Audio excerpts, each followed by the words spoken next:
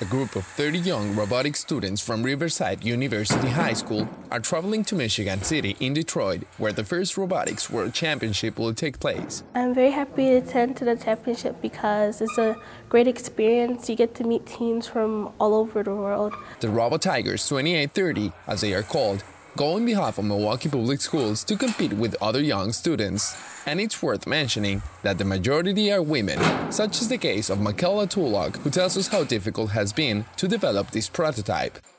Depending on some of the days, it'll be easy to work on the robot, and then sometimes we run into problems that it makes it harder, but we usually try to figure it out.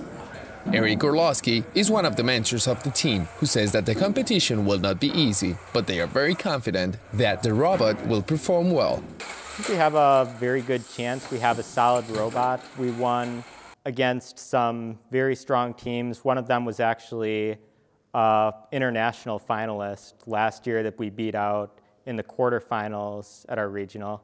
Perseverance and teamwork is the key of success, and despite the adversities they have faced, they are getting closer and closer to achieving the title of world champions this year.